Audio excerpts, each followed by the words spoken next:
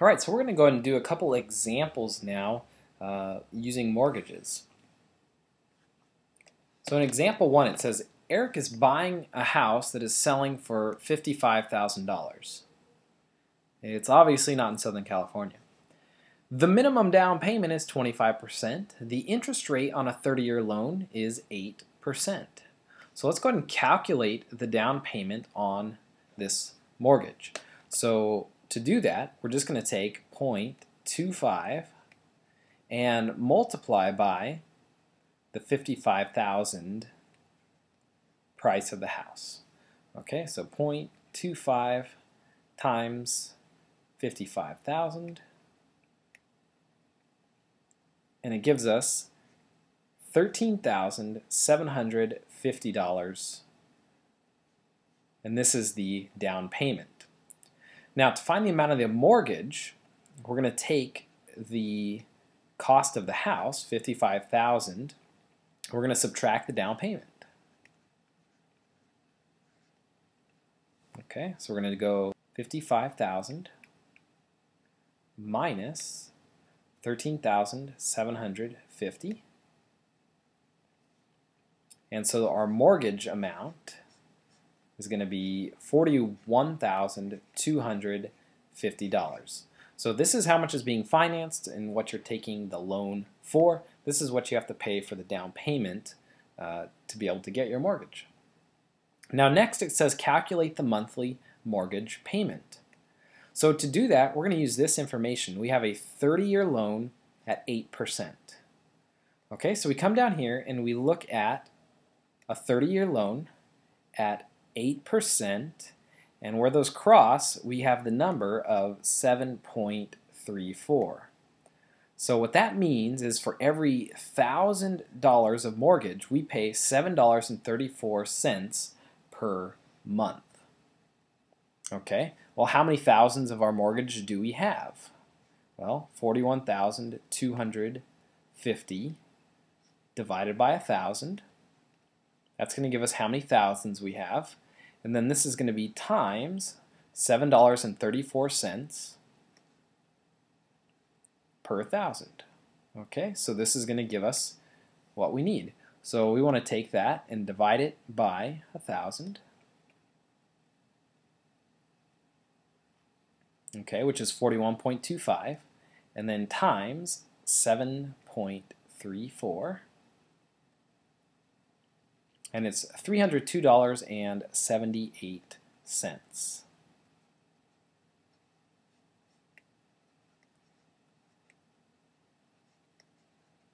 And this is going to be the monthly mortgage payment for 30 years, so 360 payments of $302.78 will pay back a mortgage amount of $41,250. Now in example 2, the Imans are buying a house that sells for $52,000. The bank is requiring a minimum down payment of 15%. To obtain a 30-year mortgage at 9.5%, they must pay 3 points at the time of closing. So go ahead and find your down payment and the mortgage on the property. And when you have that, go ahead and come back and check your work, and then we'll talk about finding the points. All right, well, welcome back.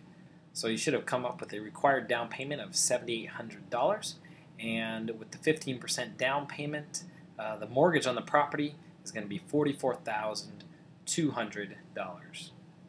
Next, we want to find the cost of 3 points on the mortgage determined in Part B. So what we want to do for 3 points, we're actually going to take 3%, which is 0.03, of the mortgage amount, which is $44,200. Okay, so we'll calculate that. 0.03 times 44,200, and it turns out to be $1,326.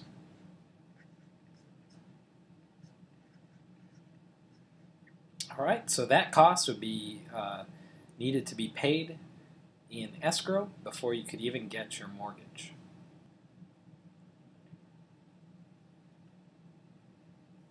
Next, we want to deal with an example of trying to be able to qualify for a mortgage.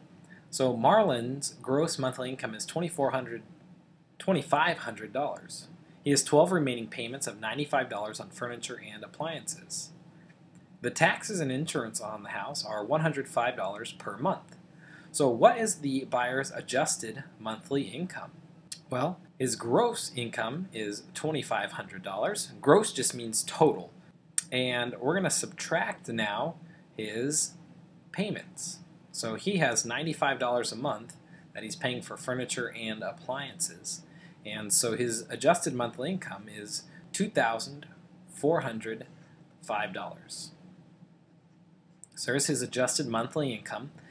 And the question is, what is the maximum monthly payment the buyer will qualify for? So what we want to do here is we're going to take 28%, or 0.28, and multiply it by the adjusted monthly income. Now, why 28%? Well, that's just an arbitrary number that's chosen by lending institutions. So let's try this. 0.28 times 2,405. We get $673.40. Now, Marlon would like to get a 30-year, $52,200 mortgage. Does he qualify for this mortgage with a 9% interest rate? Well, we need to figure out how much his monthly payment would be for this mortgage. So we have 30 years at 9%. So here's 30 years. Here's 9. And we get $8.05 per $1,000 of mortgage. So again, we need to take our $52,200 mortgage, divide that into thousands, and then multiply by our 8.05. So 52,200 divided by 1,000. Okay, and then times 8.05, and that is $420.21, and that's the monthly payment.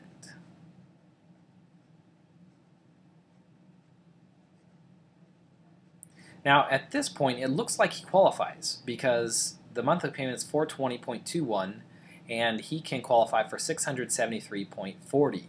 But there's one other thing we have to remember, that the taxes and the insurance on the house are $105 per month. And so that amount actually needs to get added to his monthly payment for the purposes of seeing whether he qualifies. So go ahead and add the 105, and that's going to be $525.21. And because his total maximum monthly payment that he qualifies for is higher than this, he does qualify.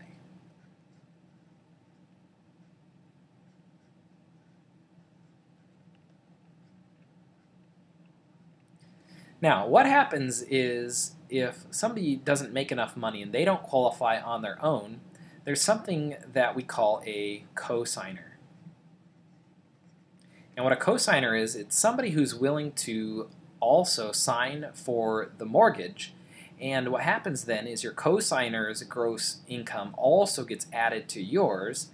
And so this 28% of this total includes your cosigner's income as well, meaning you're able to qualify for a much larger mortgage.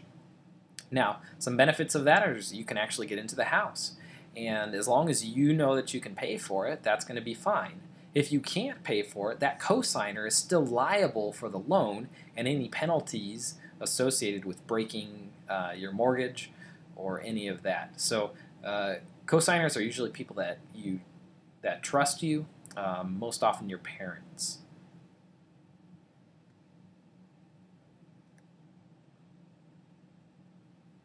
Now in this next example, we want to talk about how much we actually pay for the house, how much is interest, how much goes to principal, and how much is left after your first payment. So Andrea obtains a 30-year, $63,750 conventional mortgage at 8.5% on a house selling for $75,000. Her monthly payment, including principal and interest, is $490.24. So calculate the total amount Andrea will pay for the house. Well, if we look at this, her monthly payment is $490.24, and 1 year's worth of payment is going to be times 12. And then we know that she's doing this for 30 years. Now, to add to this, we also have to calculate the down payment. So here, it's not explicitly stated because the house sold for $75,000, and yet there was a mortgage of $63,750. So if we want to find the down payment, we're actually going to need to subtract these two.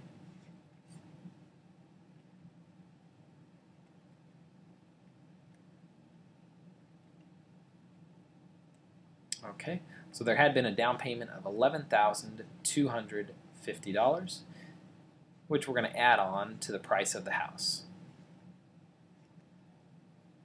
Okay, so we have our monthly payments for 30 years and the down payment. So let's go ahead and add these up. So 490.24 times 12 times 30 years plus 11,250 gives us a total amount of $187,736.40. Now, how much interest does she pay? Well, interest is going to be everything she pays over the selling price for the house. So we're going to take that total price and subtract the selling price of the house, the $75,000. Now notice the down payment is included in this, and the down payment is also included in this. So that's one way we can do this here. So we'd have our price. We're going to subtract the selling price. And so the total amount of interest is $112,736.40. Now next it says how much of the first payment is applied towards principal. And remember for this we're going to do I equals PRT. Now in the first month you're going to owe the entire mortgage amount, which is $63,750. The rate is your 8.5%. So times 0.085. And this is going to be applied for 1 month. So this is going to be 1 divided by 12. And this is going to give this the amount of interest for 1 month on our mortgage at 8.5%. So we have 63750 times 0.085 times 1 divided by 12. And so the interest is $451.56. Okay? Well, that doesn't answer the question because we want how much of the first payment is applied towards principal. Well, remember her payment amounts, including principal and interest, are $490.24. So if we subtract the interest from that, we're going to be left with how much is applied towards principal. So we're going to do 490.24 minus 451.56. And so the amount applied to principal is going to be $38.68. Now using this amount, we can find the new principal balance after their first payment. So the original mortgage had been $63,750, and you can see that's what we had here. And we're actually going to pay off only $38.68 of principal in that first month. So if we have 63750 minus 38.68, this is how much we have left to pay.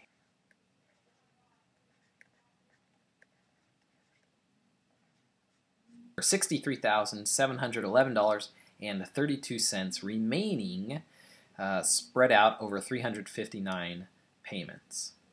So if we wanted to find month 2, we would just take this new principal amount, plug it in here, it would spit out the interest, we could subtract the interest from our payment, and we could figure out how much goes to principal, subtract that from the balance, and then we'd get our new balance after month 2.